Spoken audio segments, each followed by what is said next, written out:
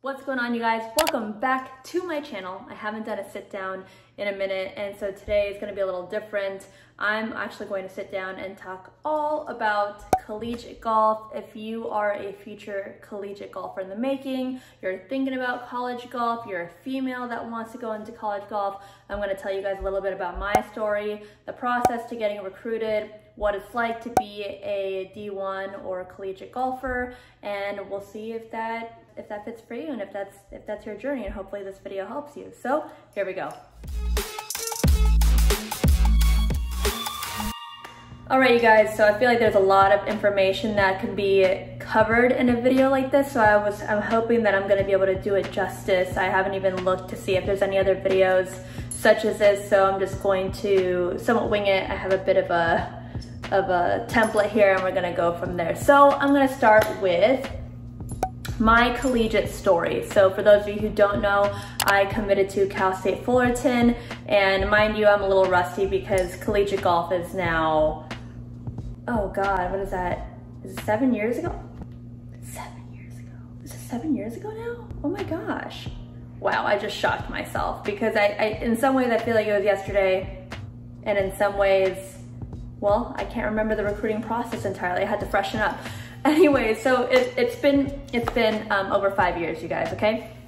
So I played my 4 years at Cal State Fullerton. I went to a little high school in Marietta, signed my NLI, my National Letter of Intent there to go there, and I was in between Cal State Fullerton. I was also in between Baylor University in Texas, UC Davis, Cal State Long Beach, and there was a lot of other schools in the mix. Like I was also looking at Northwestern and a few others, a lot of state colleges.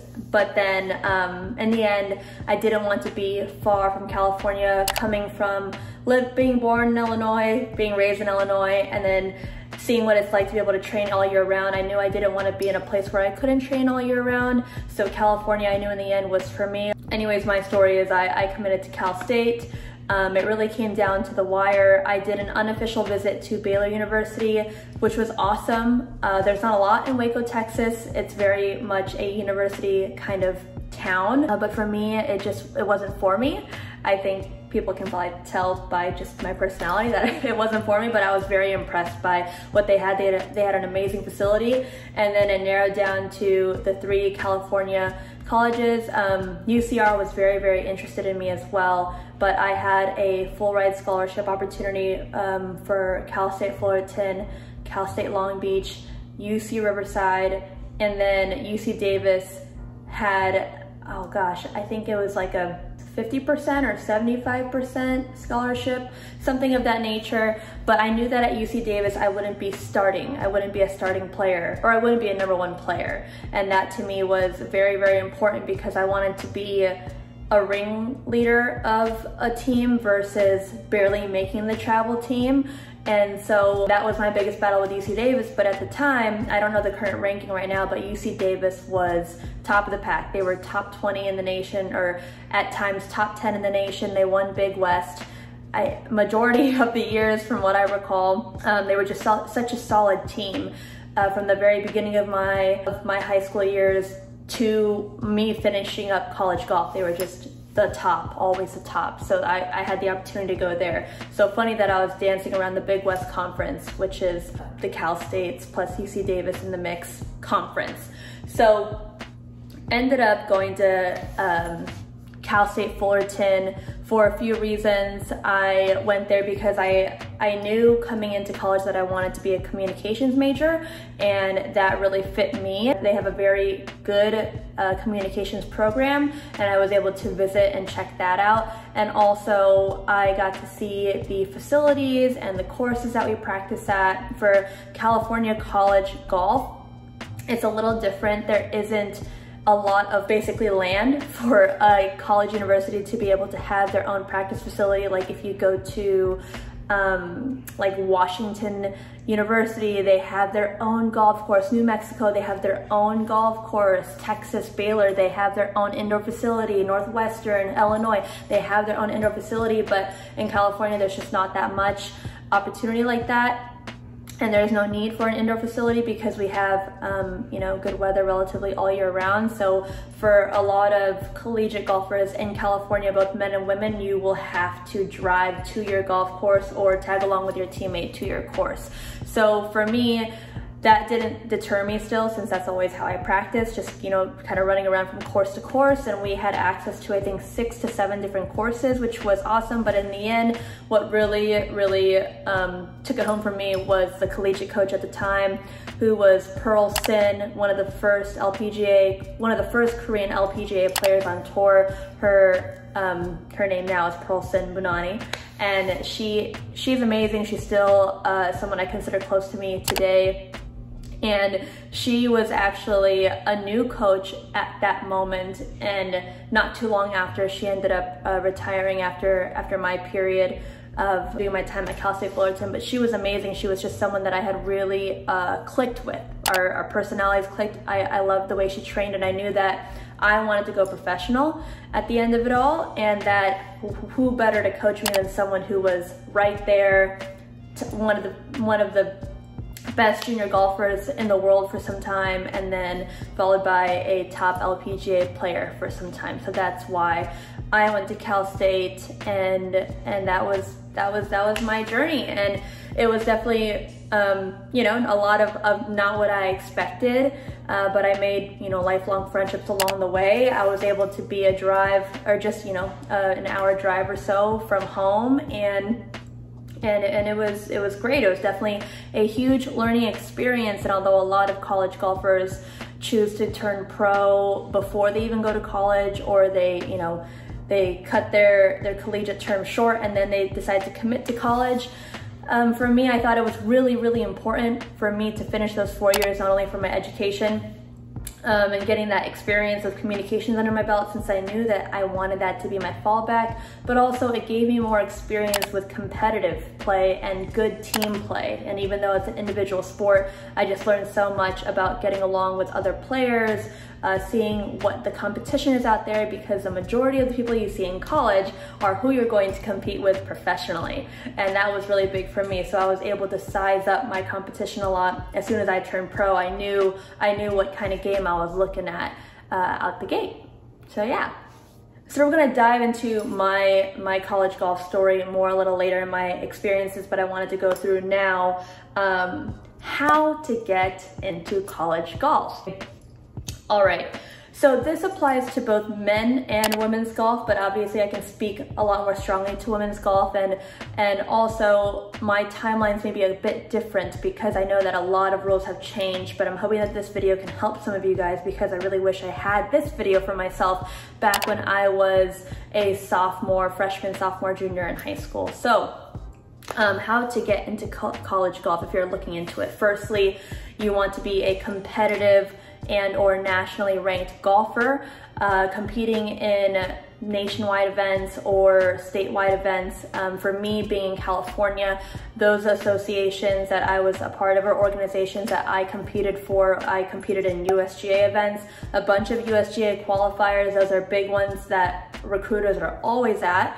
AJGA events are also nationwide. The American Junior Golf Association is probably one of the most elite golf junior organizations. That's where you see a ton of pros come from. Recruiters will naturally go there for rankings and to also find players. AJGA events were where recruiters were looking at me most, that's for sure. And then in California, in Southern California, there's a few organizations still around called SCPGA, which is Southern California Professional Golf Association, I think. And then SDJGA, which is the San Diego Junior Golf Association. Junior Golf Association, sorry.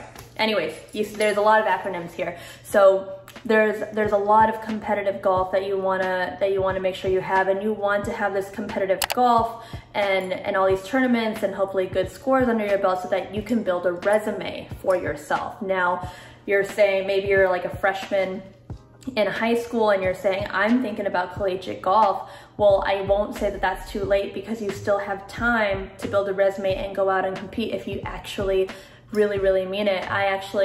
My teammate back in college was Taylor Fowler, who is also from my hometown, and Ricky Fowler's younger sister. She's a couple years older than me. She very different. She's a very, very talented individual. She actually somehow, she got recruited her junior year of high school, which is rare. You get recruited a little sooner. College coaches already know the players they want at this rate, and they already are watching players coming into high school because the talent just keeps getting younger and younger. Taylor Fowler at the time, she actually got recruited out of her junior year, I believe, of high school. Didn't really have much competitive background outside of high school golf, but she was posting such good numbers in high school golf, and has connections. And she was just, she was a softball player who got injured and was she was breaking 40 on 9-hole matches, just, you know, left and right, and then shooting good scores on 18-hole high school matches, and then played in a few tournaments, local tournaments, and she played well when it really mattered and caught the eye of a new organization, being Cal State Fullerton, because we were reinstated a year or two before I came in. And then she was granted a scholarship at Cal State Fullerton and eventually got a full ride. So, and there's some scenarios where, you know, it's quite possible to make it a little later in the game and get recruited later. But my point is if you really want to look into collegiate golf, hopefully if you're watching this, you've already have competed and you've kind of put your foot in the water there and, you know, competing in whatever event, and then you maintain that momentum and build good scores. So the more good scores you have to put on a resume that you will build for yourself, or you could hire someone to do that, but I made my resume myself, like the more the better. And so if you want to get into collegiate golf, be sure that you're a competitive golfer. Highly recommend being a competitive golfer outside of high school golf. And I mean, the majority of golfers that do go on to play in collegiate golf have been playing golf for quite a long time. I started when I was 3. I started competing at 7, and a lot of players I know started kind of competing around that 13, 14-year-old age, which I think is kind of like a good number, a good age number to kind of get started. And yeah, so look into those golf organizations if you haven't already. Look up the tournaments, sign up, get out there, play. I know it's scary at first, but once you kind of get into it, you can make a lot of friends and you kind of can get into the groove of things and get used to that pressure, which I think is really, really important. Next thing you want to have if you're going into collegiate golf is grades. Your grades, they do matter. I think some websites have been saying that your grades are more important than your golf. I'm just here to like give you guys the honest, and I think it just depends. From experience, the better golfer you are, the more lenient the school or the coaches have been in grades. That's coming off experience, okay? Like, whatever, someone can slap me on the wrist for saying, oh, you can get away with bad grades, whatever. But you know, it happens all the time, like in football. They fail, but then they can still get a scholarship. So, but obviously you want to have a good balance. I think you need above a 2.5, 2.3 GPA average coming out of high school, which really, come on, you guys, you can do this. You can do this. You just got to attend class. That's easy. Turn in your homework. That's all. There's going to be a lot harder pressures in life, I promise you. Oh, SATs. You take your SATs and ACTs. They took in my SATs. Luckily for Cal State Fullerton, they had very low recommendation for it, and I didn't have to retake mine. But when I was considering Northwestern University, they had a very... All right. I got cut off there, probably because my phone wants to die already.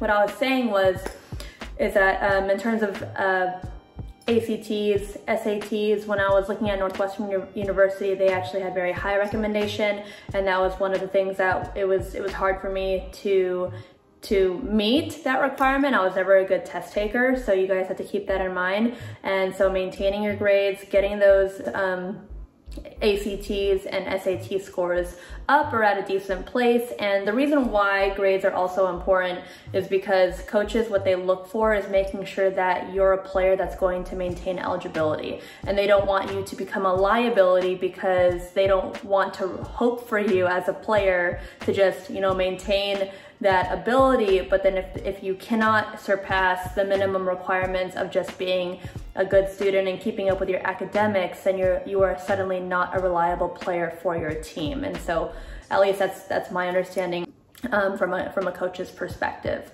So grades are important, game is important, but I won't say that grades are more important, because your ability is really what attracts them first. So get that ability, get that experience, and make sure your grades are solid and right there. You can manage both.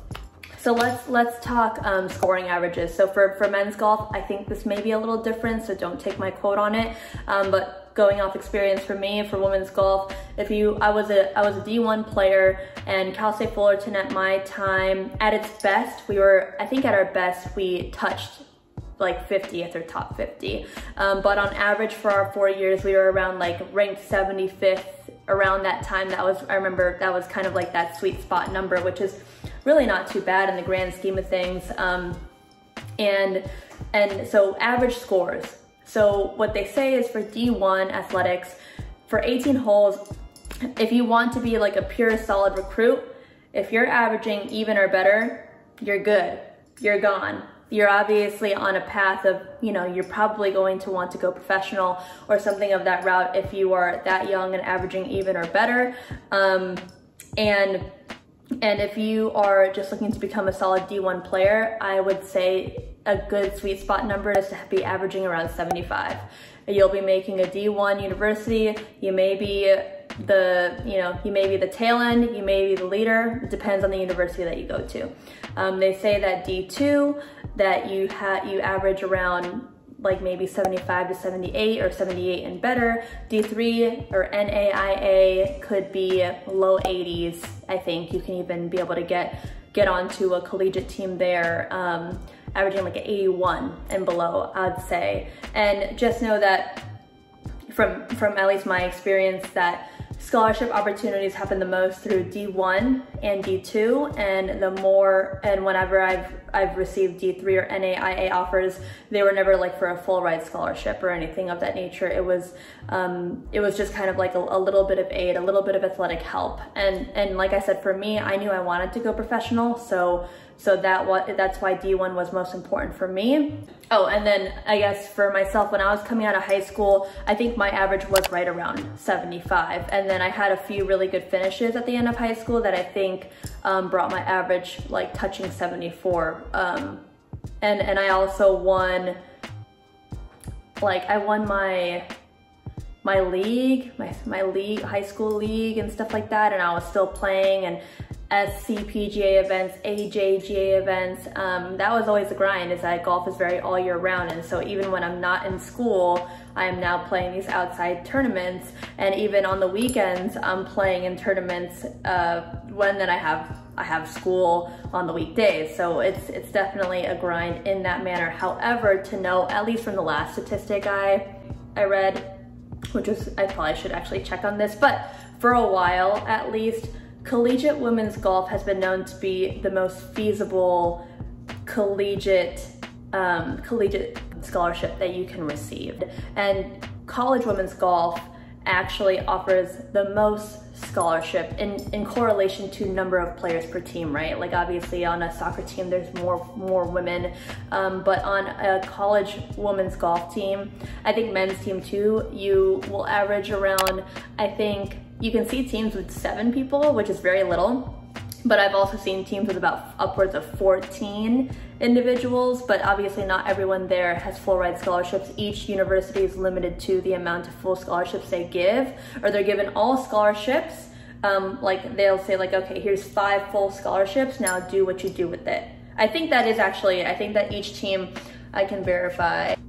Okay, well I don't have it here at this moment. I'm pretty sure each university is, for at least D1 women's golf, they are given 5 full scholarships and you divvy it up how you please. So on my team, it was like I had a full scholarship, another girl had a full scholarship, and then the other 3 were divvied up. And then we try and raise it every single year. So that's that. Now, okay, Now in terms of timing, I'm going to have to look at my notes for this one because I don't want to mess this up for anyone who's actually relying on me for like the 1,000 views I may get.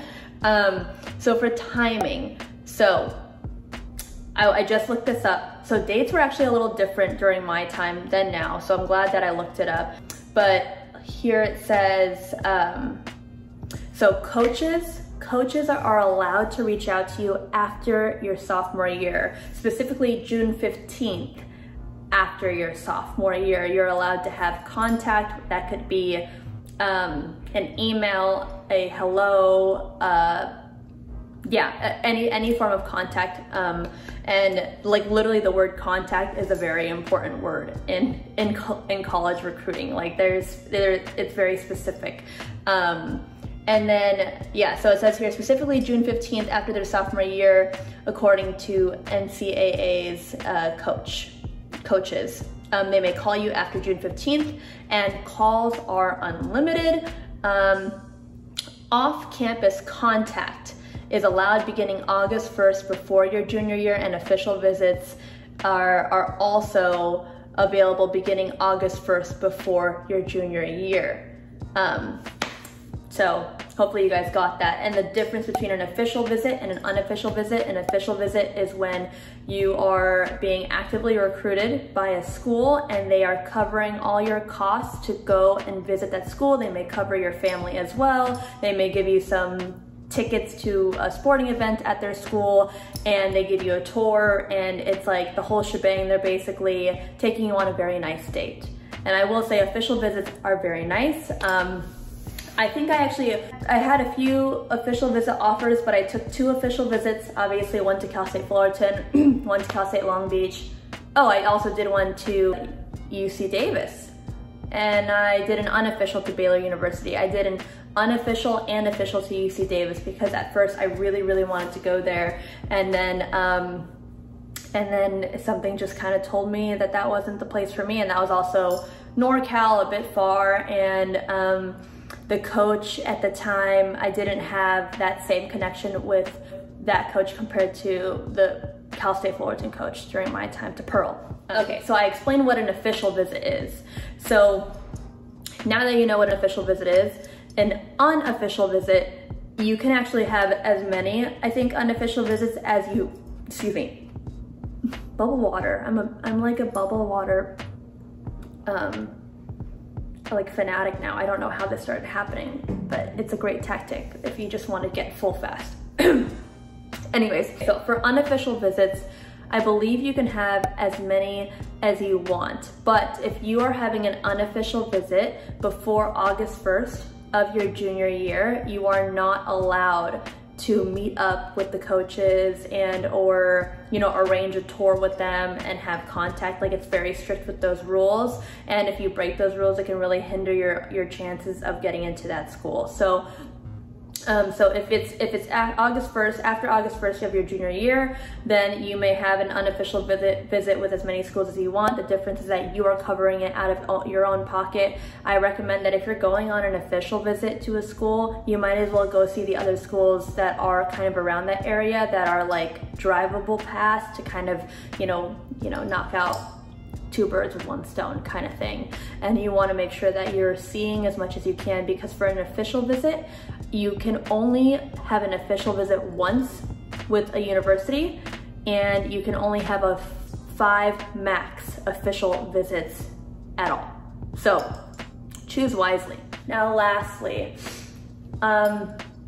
what to expect.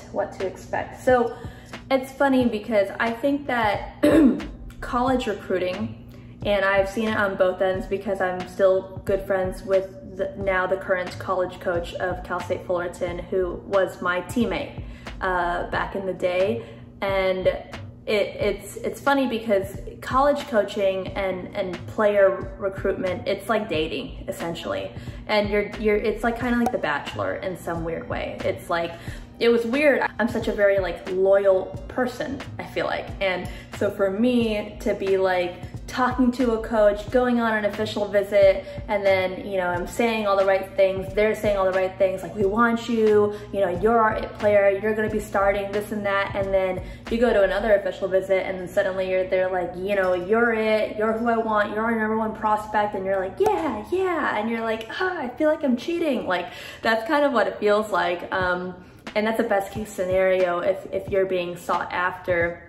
For me, I was always that player that was kind of in the middle. I was being sought after, but I was also chasing at the same time. And then for the elite players, they're like, oh, I got a letter from Northwestern, I got a letter from Stanford, I got a letter from UCLA, USC, all that. And you know, to those who are getting recruited by them, that's awesome. You guys probably have a little bit less preparation because your game is speaking louder than words in itself. So for those who are really kind of in the same place that I was, that, like, you know, you have the ability, but you have a little more to prove, you have to create your own resume. Kind of like a video reel was what I had to create, but I think social media kind of speaks for that now, which you guys should also be very careful about your social media, because social media can be the best thing ever. As you know, that's my job, I love it, but it can also be something that shoots you in the foot when it comes to college recruiting and jobs in the future, but college recruiting especially. But, you know, posting your swings or creating a video for the coaches for them to see, because, you know, for me, my college coach actually really liked where my swing was heading. And there were moments in my recruiting process where I super messed up. I think I shot like a 90 one time in the middle of my recruiting process, which was it was just terrifying. It was like I had the yips and whatnot. And she still really, really loved everything I was doing, not only because of where my swing was heading, but she loved my work ethic. So there's a lot of things that coaches look at. College recruiting is seriously like dating. So be very specific for the things that you want, things to look out for when you are actually on your visits. Be mindful of what kind of major that you want to take. And if you don't know, then you don't know, then maybe that'll free up your options. But for me, I knew I had to go to a school that had a good communications program, and I felt like Cal State Fullerton stood out more to me than Long Beach, and even actually more to me than UC Davis, even though they said they had a great program. But when I visited the building and whatnot, I didn't feel like it had the best. I felt like Cal State Fullerton had the best for me.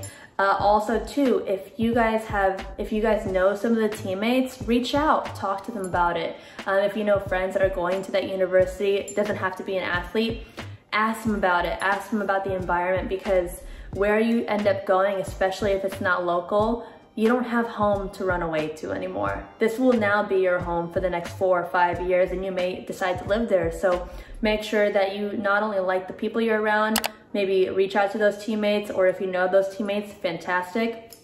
But just kind of check out the area, the city in itself, to make sure that it suits you. Like for me, Waco, Texas was not for me. I really truly didn't know what I was going to do outside of practice, even though I was like a workaholic. And so your dynamic with your teammates are going to be pretty important, because in golf, I think opposed to a lot of sports, you spend so much time with them.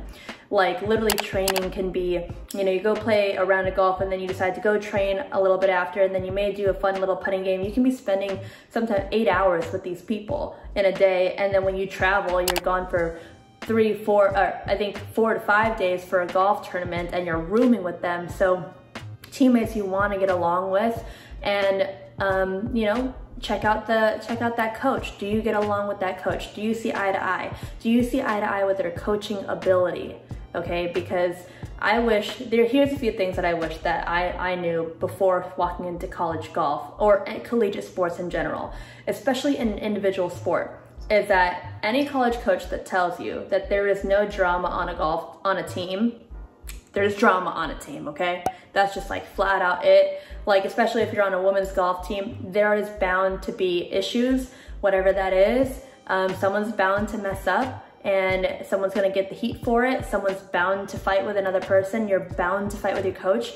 I definitely fought with my coach multiple times, and I still love her, but there have been falling outs as well between coaches and other players, and that truly affects your game. And if you're looking for longevity of your sport, especially if you want to play beyond college, make sure you're choosing a coach that is well suited for you, because I personally went through a lot of issues between my college coach and my swing coach. Usually players have a swing coach on top of their college coach, and I was definitely being dictated two different methods, and I couldn't perform at my peak, and that really sucked because I felt like I had way more to offer in college golf than I did. So you guys just be ready for it. Be fully aware of the people you're going to be around, because you're bound to argue, you're bound to fight, but you guys are also going to be sisters, and your coach is going to be basically like your mom or your dad if they're a guy. So make sure that you love everything that you see, really. What else? In college golf, it's different because it is an individual sport, right? And if you guys aren't aware of how it kind of goes, let's say if you have a team of 10 to 15 girls, normally only 5 girls travel. And what do you have to do? It's a tournament within a tournament every single week. As soon as you get to college, you get to practicing as a team, and then you go through qualifying together. And when you're on a team, you qualify, and it depends on the coach. They'll say like, okay, we have a 2-day qualifier, 4-day qualifier, what have you. And basically you try and beat your teammates out to be able to travel to the next event. And then usually coaches will get a coach's pick or 2 coaches picks.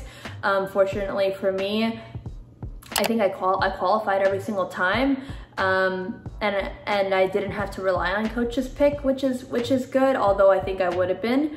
And sometimes it gets hard, because sometimes especially if you're rooming with a teammate who may not always make qualifying, it can get weird, and that's just kind of like the honesty of it. But it's just kind of the nature of the game, and you guys learn to get along and you know, root for each other along the way.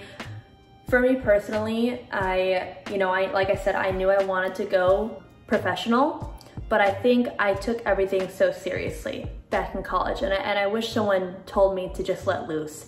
Like, I never went out to a college party really, I never really drank, I never did any of those. I mean, I'm not encouraging you guys to do those things, that's terrible. But I'm saying that while you're in college, as much as I know that you guys probably want to grind and do your thing, live your life, because this is your time to really learn, develop, meet new people, and just kind of grow as a person. And for me, I was very sheltered. For as open and you know, as charismatic as I am, I wasn't that. I was such a, I'm gonna wake up 6 a.m., train, practice, grind, after team practice, individual practice, study, do it again.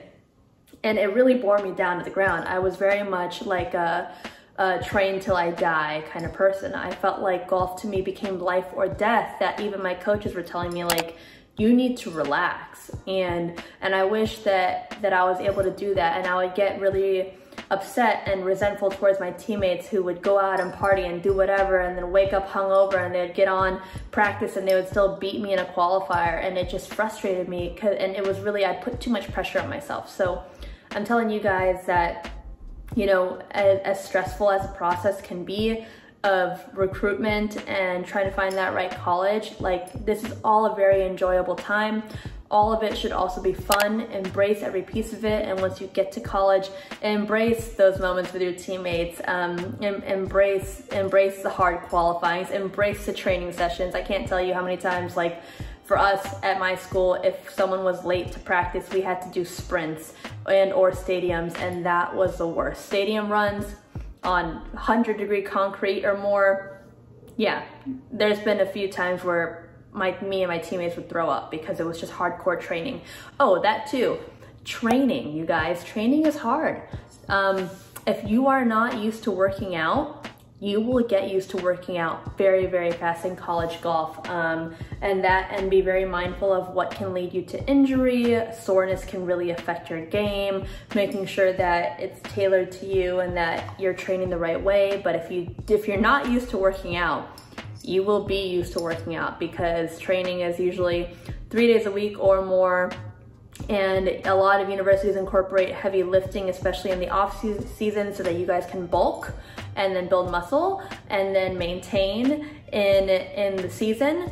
But yeah, I would recommend getting a head start on that, because for me, my first day of training, I was so sore that on my first tee shot of qualifying, I literally whiffed the ball. I topped it because my triceps were so sore. I couldn't lift my club up. that I literally missed the ball and the ball just dribbled sideways and didn't even get past the forward tees. And my college coach literally said, "What the F?" in front of all of us. It was kind of a laughing moment, like freshman who was supposed to be #1 just whiffed her shot in Industry Hills, but you know, whatever. So, I mean, I think that's basically it. I hope I covered enough for you guys. If you guys have any more questions, please let me know. For my usual viewers, this is a very different video. This is definitely catered to the younger audience who is looking to get into college golf. For those of you who are maybe not golfers all your life or whatever, know that it is very possible to still get into college golf. Walk-ons are still a thing, but are not available to every single university. If you don't know what a walk-on is, it's essentially where you already intend to attend that university and you'd like to walk on to that team. And if you do your research, if you contact the coach, check out if there's an open spot on the roster, like it's not a full house, and have a resume, a video, and all that stuff ready. It's definitely possible. One of my closest friends walked on to UCLA and eventually made travel team by junior year. And she was playing alongside the players like Tiffany Joe, Ryan O'Toole, Sydney Michaels, and all those girls that you see now on tour. So totally doable. And you know, whether or not you decide to pursue college golf outside of whether or not you decide to pursue professional golf outside of college when you're all done, just know that that college athletic experience is one that I think is so, it's just like a time of your life you'll never forget, right? Like when you're the athlete at a university, you're kind of like a superhero in your own way, wearing your team gear, matching all the time, you're representing your school. It's like a mini Olympics. I say that because the Olympics are on right now, but it kind of feels like that. It makes you feel like someone, you know, and it's something that it's like a responsibility, and it should be fun. Also to note, I know that it's all very new, but I very much realize that endorsements are now being allowed for NCAA athletes. I don't really know of any golfers yet who are being offered any insane amounts, but know that that is an awesome opportunity, and that having your name, image, and likeliness being able to benefit and hopefully make money off of that is huge. And so for that, take advantage of that and be mindful again of what you put out there, because if it's out there on the internet, you believe me, once it's out there, you can't take it back. Take it from me. But you know, use that kind of stuff to your advantage, because that could really set you up for after college. And what else? Oh, but at the end of the day, know that even though that's now a thing, what's gonna get you those endorsements and all this whatnot is your ability. So make sure that your ability will always come first. And I would say that, I mean, I intend to do a video for those who are looking to turn professional, and I would say the same thing in that video. Let your ability speak louder than everything else, because for me, when branding became important to me, and I did it all myself, and it's a really hard thing to do by yourself, that's when my game started to suffer. And you have to have all your eggs in that basket when it comes to playing professionally or choosing that sport. So focus on that ability and you're gonna get there and you're gonna have a good time. So I hope this video has helped some of you out.